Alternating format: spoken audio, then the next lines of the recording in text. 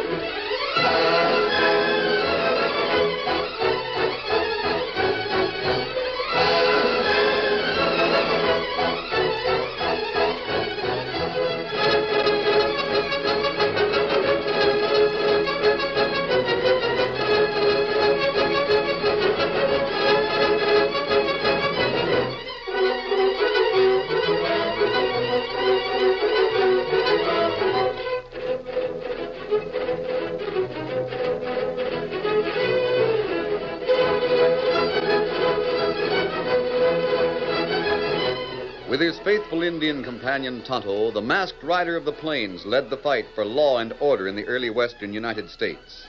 The stories of his strength and courage, his daring and resourcefulness have come down to us through the generations, and nowhere in the pages of history can one find a greater champion of justice. Return with us now to those thrilling days of yesteryear. From out of the past come the thundering hoofbeats of a great horse, Silver. The Lone Ranger rides again. Come on, Silver! Faster, boy, faster! Hi-yo, Silver! Hi!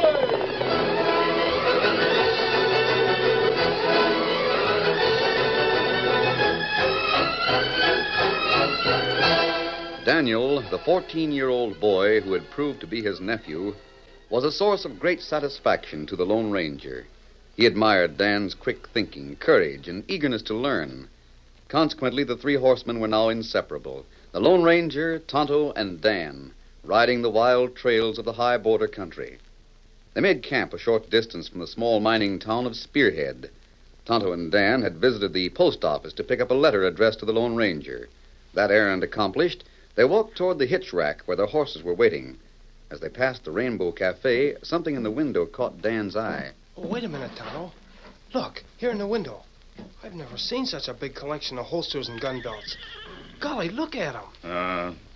This Rainbow Cafe. Man who own this place buy and sell plenty gun belts all time. Look at that one over in the corner. The one with the fancy beadwork on it. Oh, that look like Indian make it. That plenty good belt. Gee, I'd like to have a belt like that. Wonder how much it is. Tonto not know. Well, I've got almost $6. Let's go and see if that'll buy it.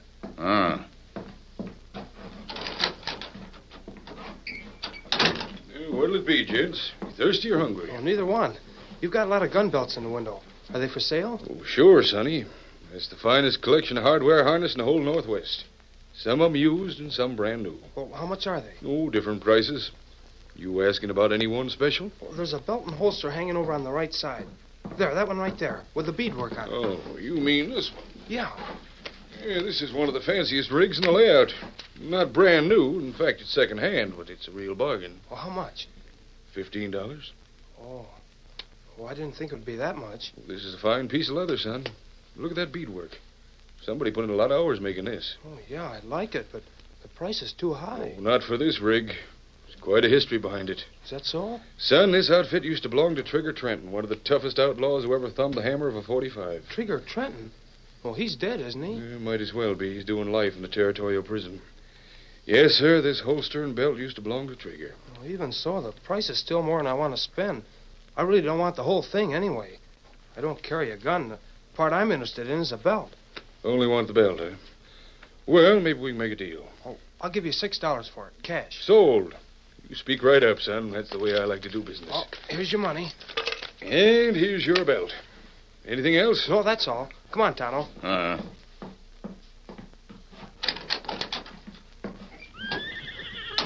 Gee, this is a fine belt. Oh, you like it? Steady, boy. It's the best one I ever owned. You think it really used to belong to Trigger Trenton? Oh, me not know. Sometimes man who want to sell tell plenty big lie. Oh, I don't care who used to own it. It's mine now. Get up, boy. Get him up, Scout.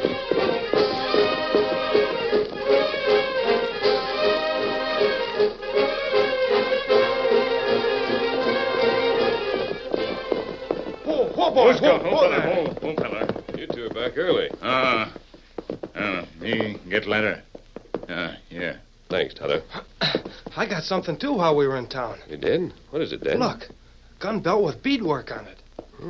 That is pretty fancy, isn't it? Where's the holster that goes with it? Oh, I just bought the belt. I don't need a holster. It's a fine piece of leather, Dan. Where'd you get it? At the Rainbow Cafe. There are a lot of them in the window. Yes, I've noticed that. Excuse me a minute. This letter may be important. This is strange. Bad news? Not exactly. It's from the warden of the territorial prison. He's a friend of mine. Territorial prison? Where's that? Many miles east of here, Dan. I'll have to start right away. Well, why are we going there? We aren't going. I'll ride alone. You and Tonto wait for me here. Oh, but I thought It's a question of time. One man rides faster than three. Here, Silver. Here, I'll read you this letter from the warden that explains it. He says, Convict Flint Crawford is near death. He wants to see you. Claims he has vital information to get off his conscience. Maybe something about the disappearance of money from that express robbery 5 years ago. I suggest you come as soon as possible. Well, what's it all mean? Well, Dan, it all goes back about 5 years. Tonto and I were able to help a sheriff trap an outlaw who had just completed a $50,000 express robbery. Remember that, Tonto? The outlaw was captured all right. The money has never been found. Oh, then this Flint Crawford the warden has written about The dead outlaw. He received a life sentence. Now he's evidently ill and near death. Do you think he's going to tell you where the money is? Steady, Silver. Steady. I don't know, Dan. At the time of his capture, he swore he'd kill me. But sometimes crooks change their minds, especially in prison. Well, when will you be back? It shouldn't take me over 4 or 5 days at the most. Now, this is a good camp here. Oh, we'll be all right. Dan, Tonto, get along plenty fine. Good. I'll see you both later. Adios. Come on, Silver.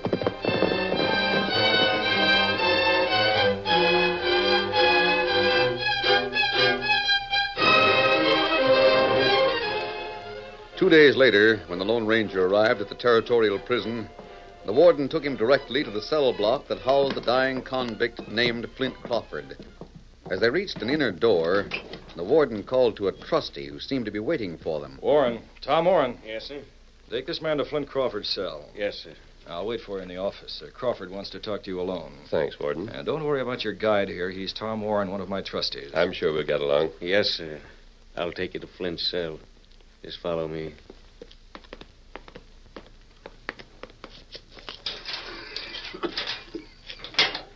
Flint. Yes. There's a masked man here to see you. Warden said to bring him in. Oh, yes. Thanks, Tom. I'll wait here in the hall. Well, Crawford, I've come a long way in answer to your request. I don't think you got here any too soon. I'm just about to cash in my chips. The warden said you wanted to see me about something special. Yes. I've been doing a lot of thinking since I've been in here. Most men do. I was quite an out hoot before the law caught up with me. It was really you who finally nailed me. It was bound to happen sometime.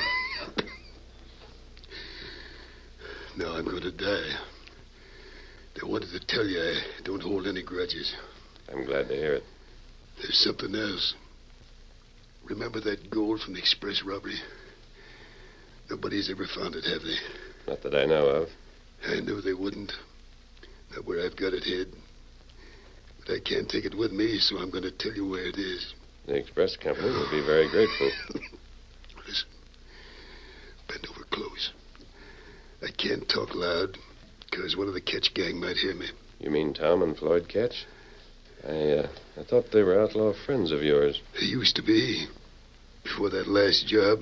Then they double-crossed me, so I took the money and lit out. That was just before you caught me. I understand. There's no danger of the Ketch brothers overhearing you here.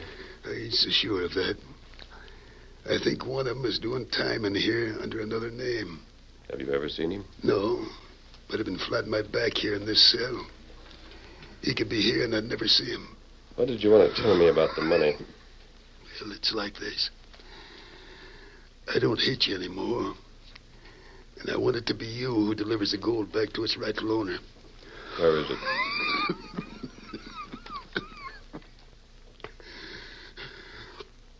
I can't talk much. I'm getting weak. Just before you nailed me, I had a gun belt and a holster that used to belong to Trigger Trenton. Well, about the gold, I wrote it all out. 2 pieces of paper.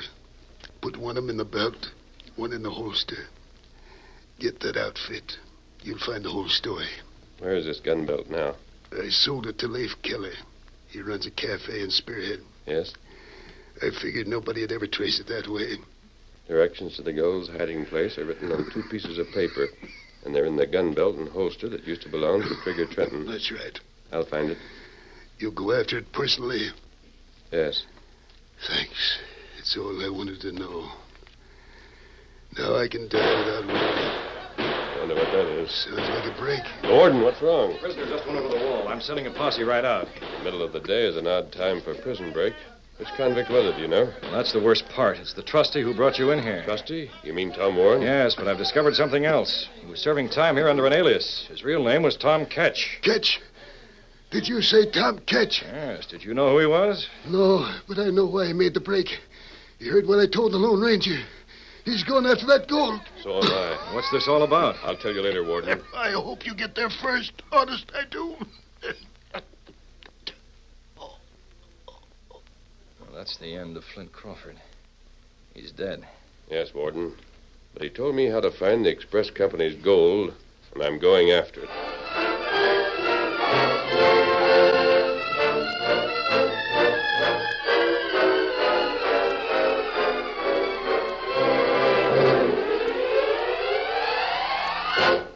The Lone Ranger rode day and night to reach Spearhead in as short a time as possible. It was midnight of the second day before he arrived at the camp where Tonto and Dan were waiting.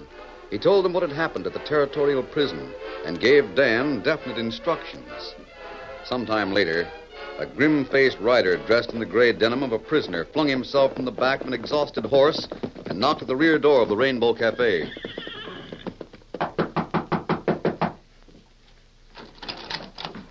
Ketch. Tom Ketch. Shut up. I thought you were in Never prison. mind what you thought. I'm in a hurry. Listen, someplace among that leather junk you've got in the window there is a belt and holster that used to belong to Trigger Trenton. Not anymore. What do you mean? Well, the holster's there, but I sold the belt. Sold it? Sold it to a kid about 4 days ago. Why? That holster and belt have got the answer to where Flint Crawford hid that express money. $50,000. Yeah? Hurry up.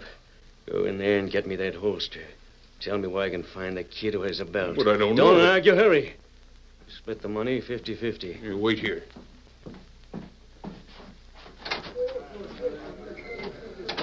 So Crawford thought he was turning it all over to that masked hombre.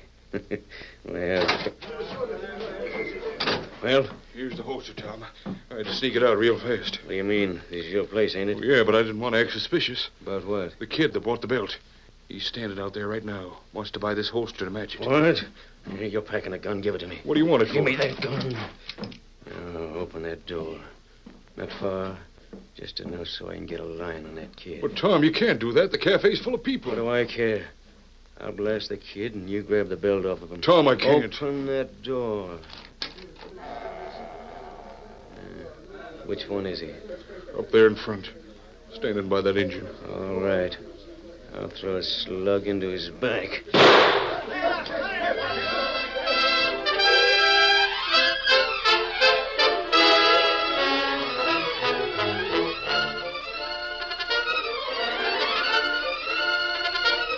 The curtain falls on the first act of our Lone Ranger story.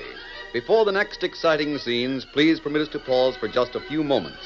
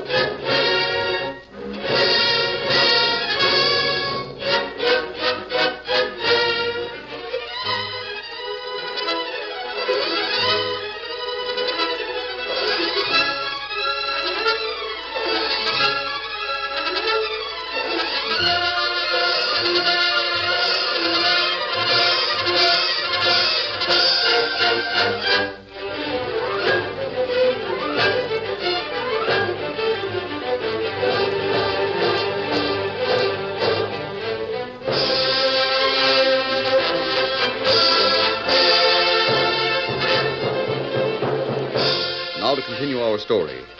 The bullet from the gun of Tom Ketch missed Dan by a fraction of an inch. The killer was about to fire again, but the first shot had thrown the crowded cafe into a panic, and in the confusion, Tonto signaled to Dan. Dan! Say, I think that shot was aimed at Come, me. we'll leave plenty fast. Quick, horses over here. Steady, boy. There must be some reason for shooting. No talk. Ride, tell Lone Ranger. Get up, him boy. up, scout.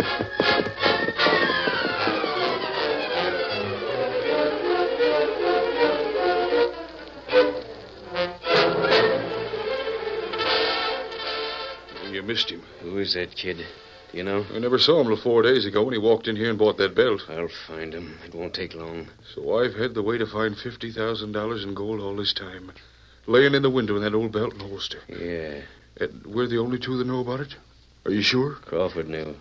He's dead by now. That leaves just you and me. 25,000 apiece. No, you're wrong, Leif. I've been thinking it over.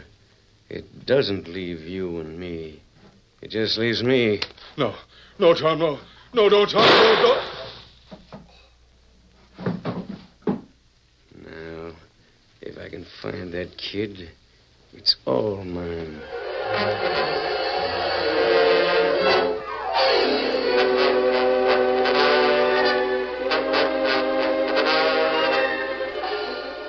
Could you see who was doing the shooting? No, we not see. Plenty people in cafe. When we first went in, the man that sold me my belt took a holster out of the window and went in the back room.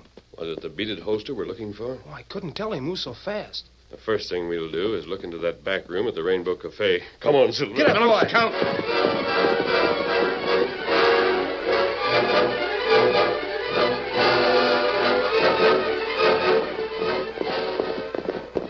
What's Scout, hold, fella. There's a door over there. Come on. If whoever shot at me has the holster, it's no good without the belt. That's the dangerous part of it. Quiet. Right, I'll try this door. This must be the back room. Oh, you can hear the people in the cafe. Wait, I'll light a match. Oh, there's nothing here. Look. Oh, man on the floor. He's been shot. Oh, it's the man that sold me my belt. And he isn't the one who tried to kill you, Dan. You're right. The first one of the moves gets just what Leif got. Oh, it's... A man I met at the prison, Dan. His name is Ketch. Tom Ketch. Before that match burns out, reach over and light the lamp. Good idea. Masked man. So you found the kid with the belt, huh? We've known each other for quite a while. I'm giving you just 3 counts to hand it over. 1, 2. Give him the belt, Dan. Give him the belt. There's nothing in it worth risking your life for. Oh, but Hand it over. Here. Now you're starting to get smart. Stand where you are. Don't move. Any of you. Oh, no, he's got them both. The belt and the holster. We follow Crook. Yes, Tonto. That's as soon as we can. Hey, Leif! The men in the cafe. Leif! Leif! Quick, you and Tonto get to the horses. I'll handle this. Leif, what's wrong? Open up! Leif! Shot. Masked man, you killed him. Oh, wait a minute. I didn't kill this man. It's cold-blooded murder. Arrest him, Sheriff. Stranger, you Keep better... your guns in leather. I'll shoot the first man that draws. Now, listen, all of you. Leif Keller was dead when I came through the back door a few minutes ago. I didn't kill him. He's lying. Do your duty, Sheriff. But I know who did kill him, and I'm going after that man. Watch out, Sheriff. He's edging toward the door. You better not try If I anything. can't get away while the lamp's burning, I'll try it in the dark. You got away, Sheriff. Come on, men. Saddle your horses. We'll trail that critter.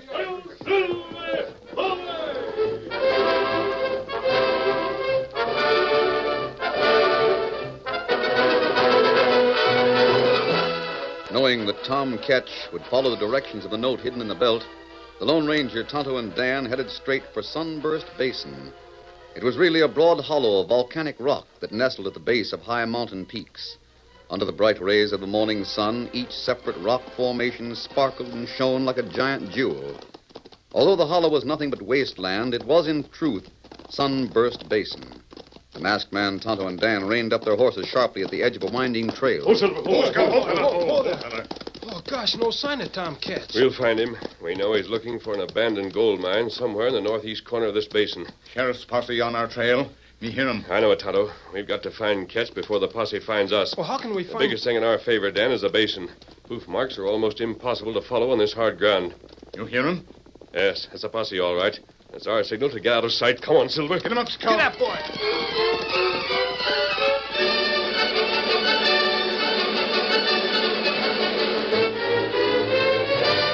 In the meantime, Tom Ketch had split open the beaded holster and belt and pieced the note together. Following the instructions, he had arrived at a small clearing a few hundred feet from the abandoned gold mine. There he dismounted and read the note again to be sure he had made no mistake. Yeah, let's see. Go to the northeast corner of Sunburst Basin. There's an abandoned gold mine. Right by the tool shed, you'll find a scrub pine tree. Take a .45 and draw a bead between the window of the tool shed and the trees. If you shoot straight, you'll drill a hole in the wall of the shed that will show you the way to the gold. Signed, Flint Crawford. That Crawford was a pretty slick hombre. Somebody coming.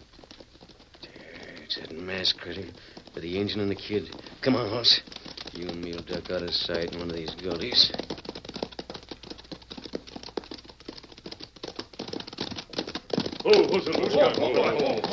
There's the mine and the tool shed. Ketch isn't here. I wonder if... Maybe he couldn't find the place. I doubt it, Dan. Tom Ketch worked this country as an outlaw, and he'd be able to find... Anything. Even a meddling critter like you. Ketch. Put up your hands and keep them there. So you were here ahead of us. This is the second time you've tried to grab something that belongs to me. You're talking about the gold that Flint Crawford buried up here. I think the express company has first claim to it. It's mine, and I'm taking it. Your hands up, all of you. There's a posse headed this way, Ketch. Posse, you're lying. The sheriff broke into the back room of the cafe just after you left. They're looking for the man who murdered Leif Keller. Looking for the... And they think it's you, don't they? Well, it's good. Maybe. Walk over here. Keep reaching. You make one move toward that hardware, I'll blast you. Now, just take these two guns of yours and drop them. I'll feel better with them out of your reach. Yeah. Now, you're not going to be around very long, so you might as well know that I know who you are. Is that so? Sure. You're the Lone Ranger. You're the one who helped the lawman catch Flint Crawford. At least your facts are right. The only thing I can't figure out is why he turned soft and called you in to tell about that gold. What do you intend to do with us? First, just so you'll know what you missed, I want you to read both pieces of Flint's note. Yeah. Go on, pick it up and read it. Take a .45 and draw a bead between the window of the tool shed and the tree. If you shoot straight, you'll drill a hole that will show you the way to the gold. Signed, Flint Crawford. See what you missed out on? What do you need us for? I don't. So I'm going to march you right over to that ledge the other side of the shed. Then, as soon as I dig up the gold, I've got a lead slug for each one of you. All right. Keep your hands up and start walking. Move. Say, I know this place. I've been up here a lot of times. What's that, Dan? Oh, I didn't recognize it from the way we came up. Is it really an abandoned mine? Yes, but that tool shed he's talking Shut about... up. Any chance of you hombres getting away, so stop talking about it. Keep moving. See, look at it. It isn't an ordinary tool shed. The bottom part is made of stone. I see. Yes. Yes, I think I understand. What's that you're blabbing about? I think I understand now why Crawford wrote out those instructions and why he was so anxious for me to get the gold. Yeah? Well, thinking's all you're going to get out of it. All right. Stop right here. There's something you should know, Ketch. Don't fire that gun, because if you do... Never mind the palaver. But I'm trying to help you. Shut I want up or I'll drill you now. Now I'm going back and put a hole through that tool shed. But in the meantime, I've got you critters perched up here in plain sight. If you make a move over here, I'll plug you, understand? Perfectly. And don't think you can run faster than I can shoot. I'll have my eye on you. Do you understand what I mean? Yes, I do, Dan. Look at Ketch. If he draws a bead on that shed while he's standing by the pine tree, he'll have to shoot down. Tonto not savvy. There isn't time to explain, Tonto. Just hug the ground. Look, he's going to shoot. The three men watched intently as Tom Ketch stood by the distant pine tree and leveled his gun according to the instructions of Flint Crawford's note. They noticed he was careful to keep one eye on them, although it wasn't necessary. They waited on the ledge and made no attempt to escape. Suddenly, as they watched, flames spat from Ketch's .45.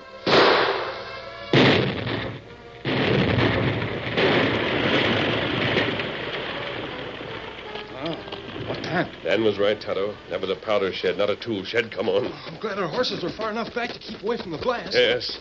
Look at this. Oh, that plenty big hole in ground. There must have been 200 pounds of blasting powder stored in the bottom of that shed. Gee, we were really lucky. Suppose we'd got here first and fired that bullet instead of Ketch. We would have No, been... Dan, you'd have recognized the shed. Oh, look here. Side a hole. There's a big box here. Bound with iron. Why, look. Yes, it says Wells Fargo Express Company. And the stolen gold is probably inside. Why, then Flint Crawford did bury it here. Yes, Dan. And he planned that I would be the one to fire that bullet. Golly. That sheriff's posse. They finally pick up trail. Shall we Just go? stay where you are, Dan. Sheriff, masked man, the engine, and the key. Put up your hands. It must have been them who set off the blast. You're wrong. The man who set off this blast is lying right over there against that rock, dead. There is a critter over there, Sheriff. The same man who murdered Leif Keller last night, Tom Ketch. Tom Ketch. You don't mean the outlaw who Go escaped? over and take a look. He's right, Sheriff. It is Ketch. And right beside that hole is a strong box stolen from the Express Company 5 years ago. Well, I'll be... Get my guns, Tonto, and bring the horses. Me get him. Ketch escaped from Territorial Prison 3 days ago, Sheriff. Will you write the warden and tell him what happened? Why, sure, but Our where... job is done. Thanks, Tonto. Come on, Dan. Easy, big fella. Steady, boy. Be ready. And will you take that gold back to Spearhead and turn it over to the Express Company? I'll take care of it. Come on, Silver. Hit him up, Scout. Get up, boy.